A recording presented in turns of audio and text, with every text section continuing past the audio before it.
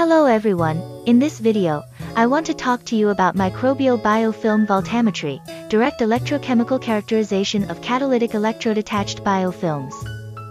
Before I'm starting my presentation, thank you to Professor Saki Young, and all of my friends for watching these videos, and I'm Aurelia Salsabila from the Department of Materials Science and Engineering, Chennai National University, and I'm taking the Clean Energy Technology class in 2022.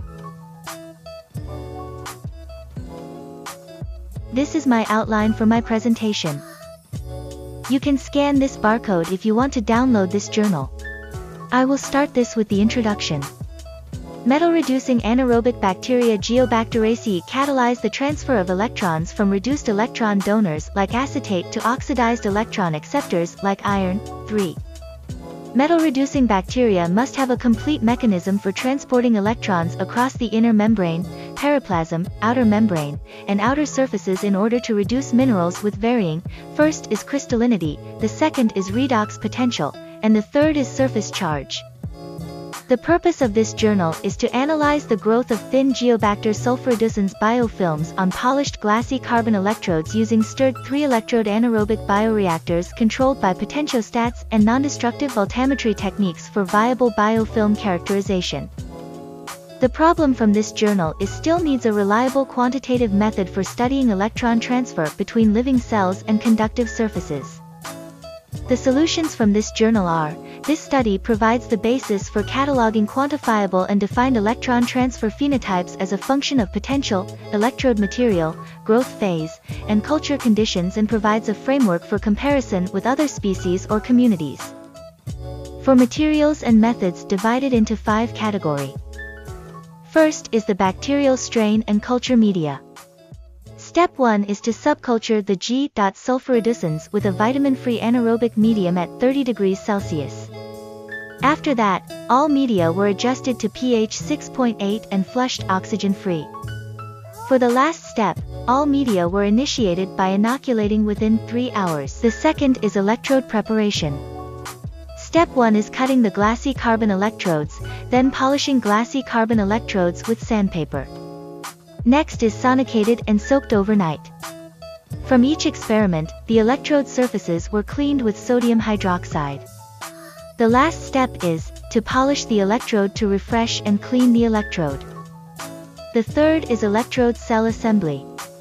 Step 1 is glass capillary tubes with a diameter of 3 mm were heated and then soldered to copper wires inside the capillary. Step 2 is a salt bridge made of a 3 mm glass capillary and a 3 mm Vicor frit was used to connect reference electrodes to bioreactors. Then the last step, electrode capillaries were inserted through ports in a custom-made Teflon lid that were sealed with an O-ring gasket. The third is electrode cell assembly for connection scheme to a multi-channel potentiostat. Step 1 is the reactors were placed in an in-house built water bath to maintain cells at 30 degrees Celsius. Step 2 is all reactors were kept running with a steady flow of sterile humidified dinitrogen carbon dioxide pushed via a heated copper column. Then each reactor's magnetic stirring device was positioned above the others. Next is the electrochemical instrumentation. A 16-channel potentiostat is connected to a 3-electrode cell, using software from EC Lab 9.41 version. For EIS parameters, the scan rates higher than 100 mV per second were performed using a Gamry PCI-4 femtostat, and data fitting was performed with eChem Analyst 5.1 version, and for CV parameter, CV data was performed with the software utilities for data analysis, kindly provided by D. Hearing. The last one for materials and methods is confocal and SEM analysis. For confocal, using a Nikon C1 spectral imaging confocal microscope, Nikon, Japan, with an X60 lens was used to image biofilm-covered electrodes. For the scanning electron microscope, using Hitachi, Japan Series S3500N and used to image freshly polished electrodes. Now let's move on to results and discussion. First I will talk about growth curve. Figure 2 is the growth curve of G.sulfurreducens inoculated into a bioreactor. So, from the figure, The analysis labels show when CV and DPV were run, and medium change denote the removal of planktonic cells and the replacement of the culture media with a new medium. The attachment phase was most rapid when fumarate-limited cells were used as the inoculum, and a growth phase was characterized by an exponential increase in current, which doubled at a rate typically observed for G, sulfurreducens-reducing fumarate. For SEM, Figure 3 is about SEMs of glassy carbon polished with P400 versus P4000 grit treatment. The bar graph shows the maximum current measured during CA after 72 hours of growth. As you can see from the figures, grit P400 shows a current of around 5 ampere per meter square, with grit size around 38 micron meter. And compare with grit P4000 shows a current of around 2 ampere per meter square, with grit size around 14 micron meter. So, from this we can make a conclusion: when the grit of the sandpaper is smaller, so the current will increase. Next, for the CV, from Figure 4a is a low scan rate CV of G, sulfurreducens biofilms after inoculation, 0 hour, and at maximum current production, 72 hour. And Figure 4b is the first derivative of cyclic voltammograms of biofilms, P400 grit polishing treatment, showing the midpoint potential detectable in catalytic waves of mature biofilms. As we can see from Figure 4a, the rate of electron transfer rose rapidly at a potential higher than -0.3 volt, reaching a limiting current above the potential of -0.1 volt. From Figure 4b, when the peak at -0.15 volt, shows the height increased with the age of the electrode-attached culture. So, limiting the range of potential values when applying CV to live bacteria can avoid potentially hazardous oxidizing or reducing conditions. G. sulfurreducens biofilms were not harmed by exposure to potentials between -0.55 and 0.24 volt versus standard hydrogen electrode. Figure 5 shows the low scan rate CV for 1 mV per second of G, sulfurreducens at different concentrations of electron donor. The anodic limiting current at -0.1 volt rose linearly with the acetate concentration when the acetate was less than 200 micron molar. When greater than 3 millimolar, the acetate concentrations had no effect on the anodic limiting current. So, with increasing concentrations of the electron donor, the midpoint potential of catalytic curves remained constant. Next we move to DPV. From Figure 6a shows the DPV with scan rate 4 mV per second and pulse height 50 mV under catalytic with conditions at inoculation and after 72 hours of growth. And Figure 6b shows the shape of peaks and average potential for DPV of mature biofilms 72 hours between 4 independent biological replicates. DPV using these parameters, first scan rates up to 50 mV per second and pulse heights up to 100 mV. In mature biofilms, DPV always reveals broad peaks, which increase in height with the age of the biofilm -0.105 plus 0.005 volt versus standard hydrogen electrode.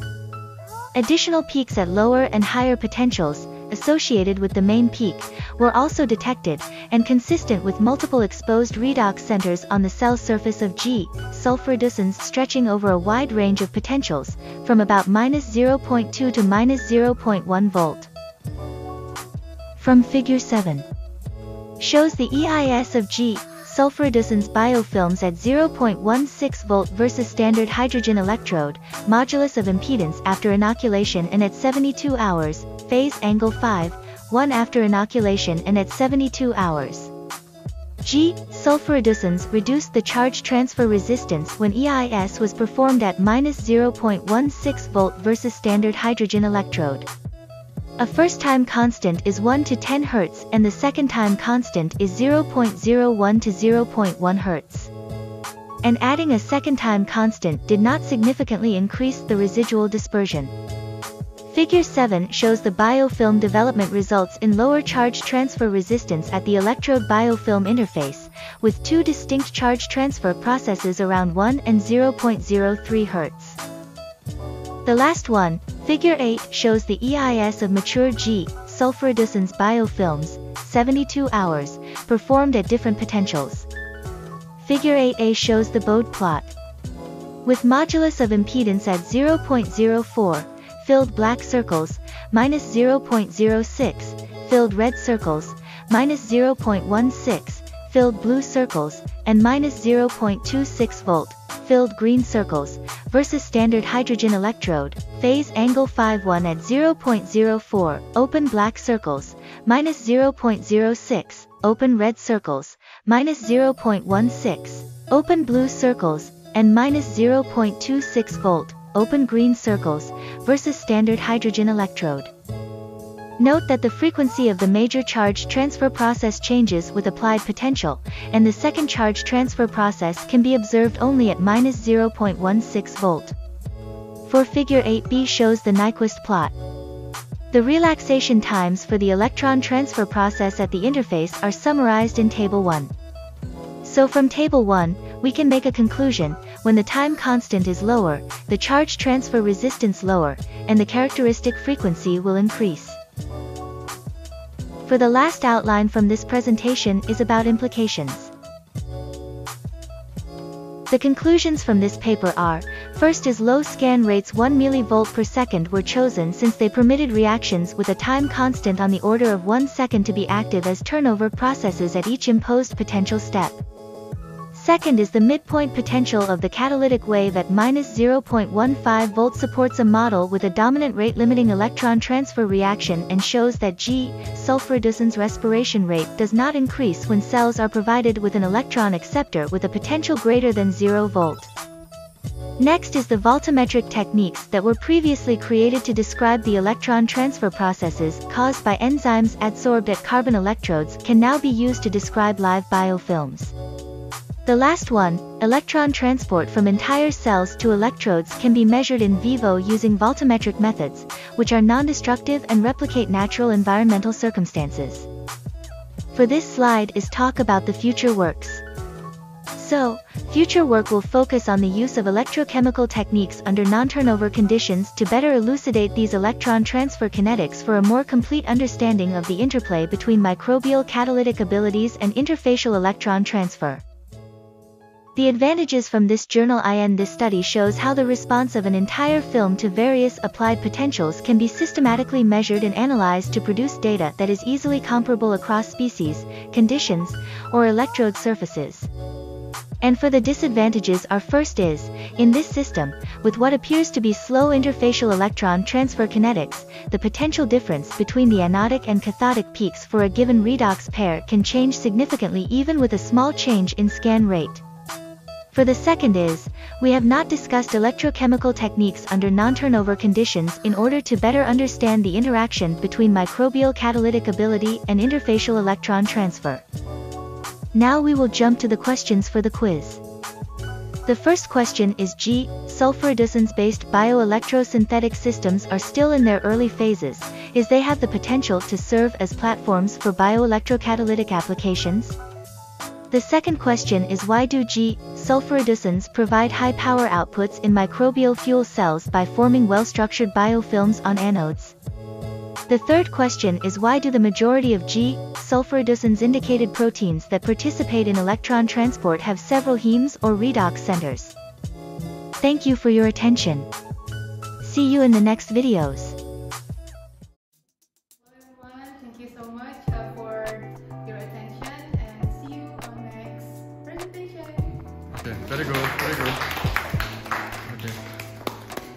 So, thanks for your presentation.